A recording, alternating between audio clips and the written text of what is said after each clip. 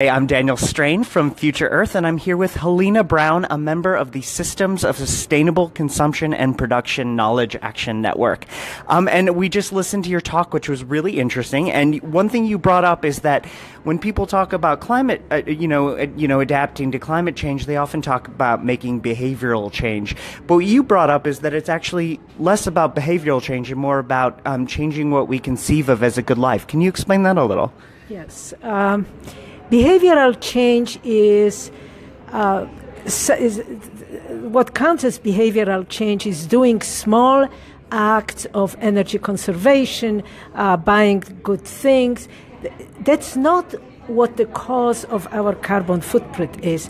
It is the aspirations we have for a good life and how they translate to our lifestyles. So the idea, when we think about having children growing up in a safe and appropriate environment, we automatically think about a house in the suburbs with a little piece of land around it. We choose that lifestyles which locks us into a lifetime of high energy consumption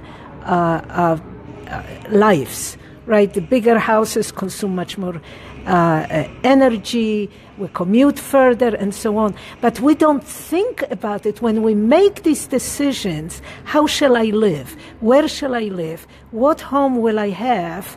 We don't think about it, that this is a fundamental lifestyle decision that's going to determine our environmental impact for decades to come. And you said that's a conception of a good life that is brand new almost in human terms, is that we haven't always thought of giant houses being what is necessary for a good life. Yeah. Well, everybody always wanted to have a nice, safe home and warm in the winter, cool in the summer, to be able to provide for their family. But what happens in the Second World War, it's really a phenomenon of the Second World War, where the industry, the construction industry, created the American suburb. It really did not. There were fringes of cities that had public transportation. That there were individual houses, but the suburbs, the way we understand them now, that fairly large distances between the houses, relatively big piece of land, no commercial activity nearby, that we cannot shop or do anything without getting in a car. That is a construct. This is a construct from after the Second World War. And we bought into this construct, and we now equate that with a good life.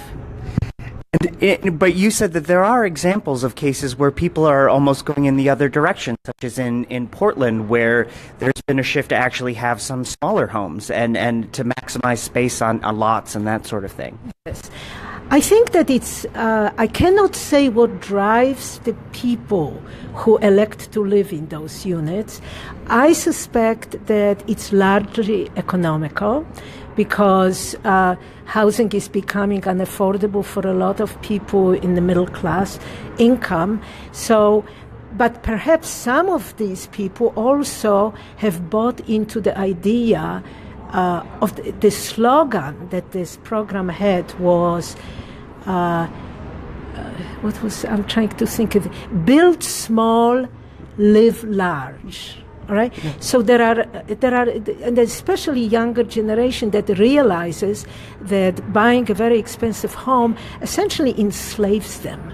It's a form of slavery. For the next 20 years, all your money is going into maintaining that thing, and you could be so much freer if you could live on a much less expensive,